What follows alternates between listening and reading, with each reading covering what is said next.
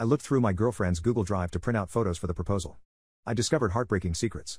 I told my girlfriend that I wanted to talk to her, that I was making her a scrapbook of our events together, and I found the pictures of her and her ex.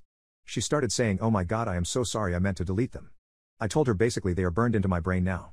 I talked to her about it. I told her flat out that it hurt. What hurt was the fact that she enjoyed it more with him, and that she did things in bed with him that she never did with me. She starts telling me that it's different, that they were just friends with benefits. That she just went for hotness, not for other traits, that I am way smarter than him. I asked her if that's the case, then why was she begging him to be exclusive with her? She said that it was just her brain being dumb, that so many girls were hooking up with this guy that she felt it was a competition. I asked her too about the other stuff in bed. She told me that intimacy is different with him. And that it's different too with friends with benefits and a boyfriend. I asked her that if they did become exclusive and start dating, would she stop doing those things, and she says it's impossible to say. We talked more and more, and it seemed that her way of assuring me seemed to be in telling me everything that I provide to her. That I am smart and that our kids would be smart too, that I have a good job. That my family is super sweet. After the talk I told her that I was going to stay over at my brother's apartment. She begged me to stay.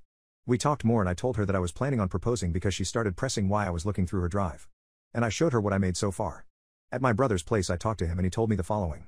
That I will love again, that I can have the same feelings if not more. That not all women are like this, not all of them make tapes with friends with benefits. He told me that the biggest red flag was the fact that she gives more to intimacy with casual partners than she does with her future husband.